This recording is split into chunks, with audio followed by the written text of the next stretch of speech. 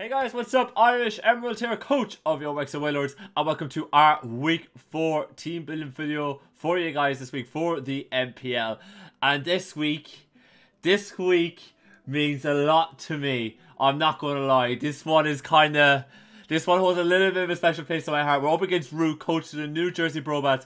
I'm not gonna lie. I'm not gonna sugarcoat it. I would love, and I mean love, to pick up the W against Rewt this week, you guys. Rewt is the bane of my existence when it comes to draft league format. I have yet to have been able to beat him. Now, I love the guy, don't get me wrong, but I'm going to march into New Jersey like the Mafia did all those years ago. The Wailords are going to march into New Jersey like they did, except it's going to be Rewt that's going to be sleeping with the fishes this week. That is what I'm promising you, ladies and gentlemen. That is what I'm promising you, because there's no way, no how I'm losing to 2 other UBL coaches in the same MPL regular season. No way, no how it is going to happen. So that, you know, you can tell I want this win. I want this win badly. But anyways, Rewt's team, as you can see by me now, consists of Megaladios, Scizor, Darmanitan, Primarina, Decidueye, Galvantula, which is one of his Z captains, Donphan, Miltank, Noivern, which is again one of his Z captains, Alolan Persian, and Carbik, which is another one of his Z mons. So he's 3 Z captains because you have points. I was over that previously in one of the other videos. And he managed to spend them across 3 different Pokemon. And that is his squad. Now, Darmanitan is a massive threat because we don't really have a bulky water type that wants to eat that. So a Bandit or a Choice Scarf Darmanitan does work against us. It's not fun. It's going to be very tough to deal with. And Darmanitan gets the coverage to hit everything on my team. It gets Zen Headbutt for Come-O, EQ Rock Slide for Victini. U-turn pivot as well. So Darmanitan does a lot of work against my team. Rewt knows how to use Primarina very, very well, and that is a big issue for my team as well. Those sort of bulky water types are annoying. Now, we haven't managed to beat them, but they are very annoying for me to deal with. And Megaladios, scary. Always scary. Such a scary threat whenever you got to go up against it. That was kind of one of those elite mons that were just having to be allowed for the MPL this season, and Rewt picked it up, and it's a threat. It straight up is a threat. But, ladies and gentlemen, this week, I feel like we have the power, the muscle, the desire, the hunger to be able to actually pick up a win against Rewt and get ourselves to 3-1. We're currently 2-1 if you missed last week's episode against last week's battle against Sebi. We're currently 2-1 with a +1 tip. We're 3-1 hosts this season. Oh, my nerves are shot by it, really. But anyways, enough of the jibber jab, enough of the hype talk. Here we are, right? Let's get into this team builder. Out in front we have Nagato, our Greninja, with Hydro Pump, Dark Pulse, Gunk Shot, and Substitute. 152 in attack, 148 in special attack, 4 in speed F, and 204 in speed. That 204 is to make sure that we can outspeed. Whom is it? It's not Noivern, it's Alolan Persian. So that speed allows us to outspeed the Alolan Persian, which is really nice. Now we'll outspeed Noivern once we get to Battle Bond, but like when we're just basic Greninja form, we have enough speed to outspeed that Alolan Persian. We have enough attack investment for us to be able to do a roughly between 75 to 80%, give or take, on Primarina. Now the idea behind this is that we would have Rock Sub, we'd be behind the sub, get a Dark Pulse or Hydro Pump off, and then go for our Z Gunk Shot and just bop the Primarina. That's the idea behind it. Like it's designed to be a tactical nuke against Primarina, and that's what we're hoping for. The rest then is put into special attack so that we can actually hit things. We can hit a little bit harder on the special side, because we actually the reason why I have this Greninja set. I should get into the idea behind it a little bit more rather than rambling as the way I am. The idea behind this Greninja set is we threaten everything. We threaten absolutely everything on Rewt's team with this set. If you look at his team, no one wants to take like the coverage we got. We hit everything neutrally or super effectively, which is fantastic. So the idea behind it is that we will get into the position where we can click Substitute. Like, we're going to force them on out. We're going to click sub. Once we're behind the sub, then we can use the plethora of like those 3 other moves to get any damage we need off on people, and we just go from there. That's the idea behind it. Like, Scizor doesn't want to take Hydro Pumps. You know, the Decidueye doesn't want to take a Dark Pulse. I just have to talk about how Primarina does not want to take a Gunk Shot.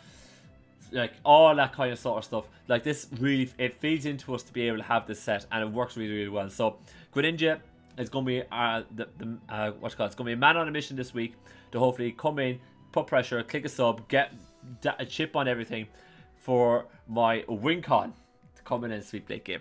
And our win con this week is again going to be Chief Tacoma O. I probably wondering, Irish, you didn't quite sweep like you thought you were last week, but listen, the opportunity is there again for Como against Rewt's team.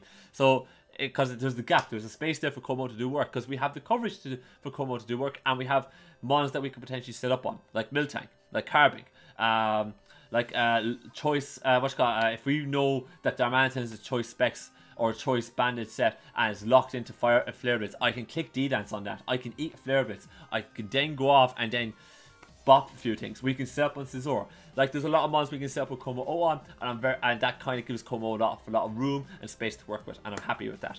So as I said, we're running Dragon Dance, Fire Punch for Scizor, Poison Jab for the Primarina.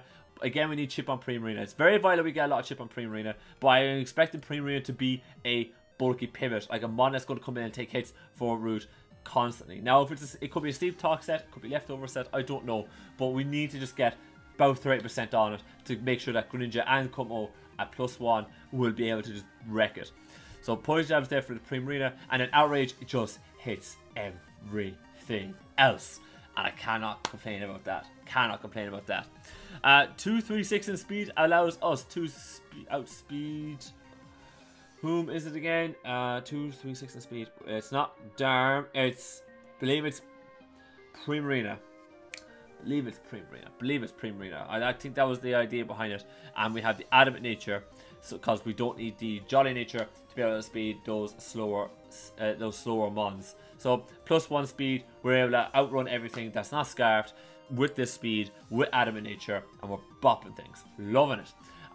Unfortunately, I couldn't run close combat because, you know, Mega Lad was the thing, and Dragon Claw wasn't quite doing it for me against other mons. That's the reason why we're running Outrage, and the reason why we're actually running Hydro Pump over Surf is simply because we don't get damage that we really need to on other mons. So really nasty that we have to kind of rely on those two moves, Outrage being locked into, Hydro Pump being a little bit inaccurate, but we need the chip that those moves can give us, so we've got to go with that, unfortunately. Okay, after that, guys, we have Victini. Apologies for the quick cut there, by the way. I just made a balls of explaining Victini to you guys in the actual proper video, so I had to redo it. But on to Victini, and we're rocking out with let me talk about EV spread first, and then we talked about the moveset. But we're rocking out with this EV spread of 176 HP, 252 speed, Timid Nature, 76 special attack for Spadef. You guys are probably wondering, wait, we're special Victini this week? Yeah, we're running the special Victini this week. We have enough HP for us to be able to deal with a Choice Scarf, Choice Band, Darmanitan a lot more. Victini is going to be a kind of another semi-passive answer to it, because Darm does so much work to us, but at the same time, if it's locked, it can't do much more to us. If it keeps being locked into a move, and we have different mons healthy, like, it'll have to keep switching in and out, and we can still just get chip on different things after that. So it's really that is a big value to us in that in having that HP investment there to get us up and running. And we don't need that much special attack investment for Victini to do an awful lot of work once we get to +1 special attack. So that's the idea behind that. We're rocking out Work Up, Blue Flare, Glaciate, and Energy Ball. This is the moment where I wish Victini got Calm Mind, but just it doesn't. Good. But I wish it got Calm Mind, but it doesn't. It gets Work Up instead. So we're rocking out with Work Up, Blue Flare, Glaciate, Energy Ball. Literally +1 Victini. Rue has very little answers to it. Between Glaciate, Blue Flare, and Energy Ball, we do a hell of an amount of work. Glaciate can slow down Mega Latios, so if Mega Latios decides to try and hit us with two different moves, we can just slow it down with one Glaciate, and then we can pick it off with the next one if we're +1. Blue Energy Ball can really pick through Primarina really nicely, which is great, and then Blue Flare just hits loads of things really nicely. So Victini does an awful lot of work with the special, the special offset this offense this week. And I'm really hoping it could do an awful lot of work. We are rocking out the Eye of Papa Berry as well, so we can get a lot of HP back once we take a little bit of damage. Like say from if we know Primarina is defensive and it's got Scald, we can eat one, go for an Energy Ball, pop Eye Papa Berry, get back to a really good level of HP, pick the Primarina off. Same roughly with the Darmanitan. If Darmanitan hits us with 2, Bandit Flare Blitz, for example, we pick up, we just hit the eye of Papa Berry and we just go again. That's the idea, which is lovely. Absolutely lovely. Coming towards the bulk, we have Sylveon coming back this week with Hyper Voice, Hidden Power, Fire, Wish, and Heal Bell. 244 in HP, so we have the audible HP, 180 in defense, 84 in special attack with the bold nature. We have enough in defense for us to live a +1 Steel Wing from Mega Latios, so that could be a set he brings. I know Rewt has brought Dragonlance earlier on in the season, so he could bring Dragonlance again just to get the +1 speed or to have the Steel Wing tech against my Sylveon. We're not allowing that to happen at all. We have enough defense to be able to eat all those sort of things and then actually get big damage with Hyper Voice. Hidden Power Fire then for Scizor could be like if we happen to go up against it. Don't really want to, but if it happens, it happens. Wish and Heal Bell then, just so that we can you know, keep our team nice and relatively healthy while we're getting the chip damage we need and get our offense into the position for it to do work. That's the idea. I didn't put speed in Sylveon. I was tempted to put speed in Sylveon against Scizor, but at the end of the day, Scizor's going to click one move against us, and that's Bullet Punch. Priority move. No point in trying to add speed to Sylveon then. That's the only reason why there's no speed in Sylveon, and we're just rocking out with these four moves and the extra little bit put into special attack. So Hyper Voice hits that little bit harder, which is really nice. After that, we got Colossus, our Mega Aggron with Fire Punch, Stealth Rock, Avalanche, and EQ. We're not rocking out with Steel type Stab this week. Don't really need it. Don't see the need for it against Rewt's team.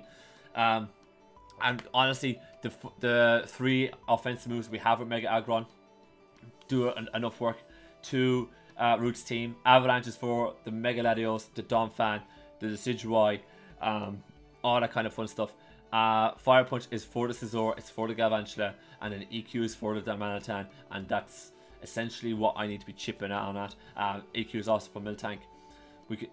You know, so we can get enough hits with those mons to be able to deal with it. I'm running Max Spadef so that I can live Z Fire Blast from Noivern way better and kill it with an Avalanche. But I have to be like very healthy to deal with it. But that's the reason why we're running mostly Max Spadef, is so that we can live the hits from Mega Latios and Noivern and kill it with an Avalanche. So Aggron's got use for a long time in this game because we have the tech to kill off one of his offense. We have the tech to deal with it, and we can 1v1 Donphan, and Donphan will be, I feel like, one of his more bulkier brings to this game to stop V-Craig Victini. V-Craig Victini is a nightmare for people, so I could see bulky Donphan coming, and Aggron can 1v1 with Avalanche, and we should be good. So can't wait to see it. Can't wait to see it. Last but not least, we are bringing Scorpia, our Gligar, and this is here this week for Darm. Is making her Wexford Wailords debut this week, and it's here solely for Darm, because Darm is a nightmare. I said it at the start, I'll say it again, it's a nightmare for us. Don't know what set will come, whatever set it is, I just need to play around it. I need to scout it early, play around it, figure it out. So Gligar is here for Darm. Once Darm is gone, I don't care about Gligar. That's it. Once Darm is gone, and once if Rewt decides to bring webs with Galvantula, let's say. Once Darm is gone and webs are gone off my side of the field, Gligar can go. Gligar is a sack. But until that point, I need Gligar. I need Gligar until I get all that. So, rocking out with Defog, Earthquake, Knockoff, and Roost solely for those sort of things. Defog, as I said, webs. Don't want them. Don't want them on my side of the field. Never want them. So get rid of them. EQ for Darm, wreck it. Simple as that. I have Knockoff then as a bit more of a utility move. So, in my mind's eye, if we're up against the Darmanitan and Darm looks like it's going to be switched and like I want to get damage on something, I'm going to go for the knockoff, right? And preferably I would like to knock off Darmanitan's item, because if I can knock off Darm's item, whether it be Bandit or Scarf, then all of a sudden I'm like, okay, I don't care about I do care, but I know Greninja revenges kills you. I know Victini can revenge kill you. I know my Como can go to +1 with D-Dance and sweep. So that's the reason why I've gone knockoff instead, like something like U-turn or whatever. Like knockoff gives me that against Darmanitan as like a middle ground play, and also it can help me knock off Primarina's leftovers if that is being bought, or a Rindo Berry if that is being bought, or the poison reducing berry if that's being bought to deal with Greninja and Como. Like those sort of little things work really nicely. So that's the reason why I'm bringing knockoff as like that middle ground move, especially when because Rewt has the great ability to put us probably in at the back and forth scenario where he's just going to get chip on us because we're going to be a little bit passive. And if I just go for that knockoff and just stop, just abruptly stop something from happening, like just abruptly stop, like say pre-release passive recovery, that's good for us. That's really good for us. So that's the idea behind that. And then Rewt is just so we can recover a HP back if the opportunity presents itself. Like if I get one EQ, if I get one knockoff off, like I say the next play is just to get my HP back or whatever, something like that, you know. But that is the team, ladies and gentlemen. That is the team. I put max. I put in that kind of EV sprite so that we have max defensive bulk, and then I put the 12 in speed, so we outspeed. Oh, whom is it again? It's to make sure. Oh, sorry. It's to stop. It's to make sure we're not being sped crept from the likes of the Situate or something like that. That's what it's there for. It's to make sure we're not being sped crept. That's it. So that's the reason why we have 12 speed in there. But guys, that's the team. Hopefully it works. I'm dying for this win. I'm not gonna lie. I want this win so badly. Hopefully we can bring it home and become 4-1. If you guys are hyped for today's battle and you enjoyed today's video, please click the like button down below for me. I mean this week's battle, not today's battle, because it's coming up different days. But anyways, if you're hyped for this week's battle, make sure to smash the like button down below for me. And of course, if you did enjoy this video, if you got any comments on the team or the video itself, whether it be good, bad, or indifferent, let me know in the comment section down below. Including your thoughts on the team, what you would have done differently, all that kind of good stuff. And last one is, if you want to see more Wexford Wailords action coming away on this channel or more content in general, please smash that subscribe button down below for me and click that bell icon. On that note, I'm going to get up out of here. As always, thank you guys so much for watching, and I'll see you next time.